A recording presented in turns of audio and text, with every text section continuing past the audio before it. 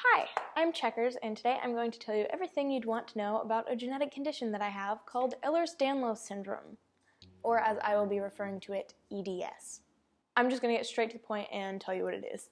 EDS is an umbrella term for many different types of connective tissue disorders, which are caused by a lack of or defective collagen in the body. Collagen, as you may know, is a protein that sort of acts as like a glue for the body and helps the connective tissue sort of hold everything together.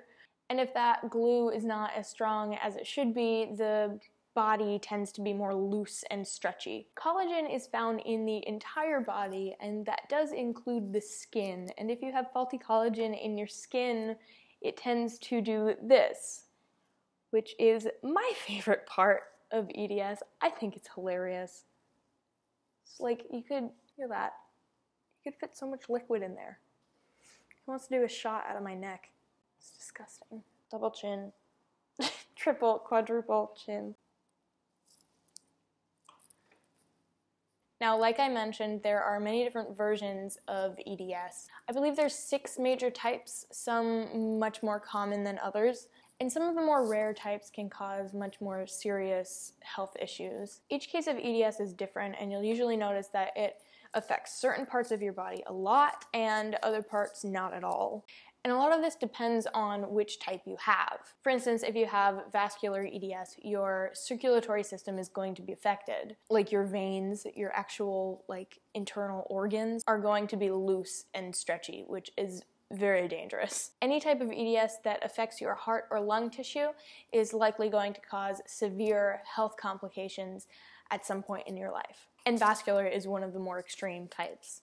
And I don't know everything about each type, but the information is out there, so if you want to know more, you can always just look it up, and I will put some links in the description if you're interested in reading more about them. But what I can tell you is about the type that I have, which is the most common and probably the least dangerous out of all the different types, but still has its share of negative symptoms, and that is Ehlers-Danlos Type II hypermobility. Symptoms of hypermobility may include, but are not limited to, loose joints, hyperextensive skin, bruising easily, chronic joint pain, frequent dislocations or sprains, early osteoarthritis. I'm pretty much just listing things that are wrong with my body.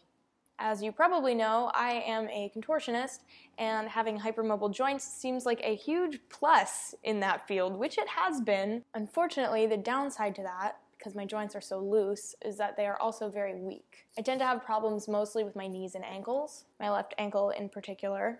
I tend to injure it pretty often, which is why I pretty much always wear my support braces, especially this one.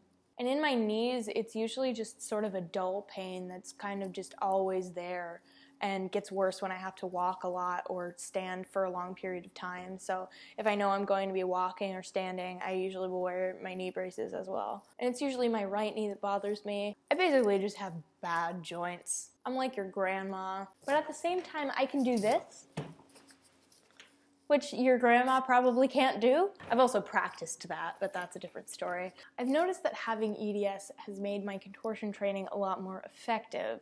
Like, I gain flexibility faster. For instance, if someone else without EDS and I were to train exactly the same way for a few weeks, by the end of it, I would probably show more improvement than the other person. But then I also have things that I perform that you can't even really train if you don't have it naturally, like dislocation of the shoulders and stuff like that. Like, I can lick my elbow.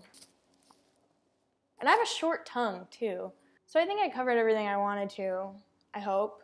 If you still have any questions, don't be afraid to leave them in the comments. I am down to answer your questions if there's anything I may have missed. Please remember to subscribe and keep an eye out for my next video, which by popular demand will be about how to become a contortionist. Because I can just teach you that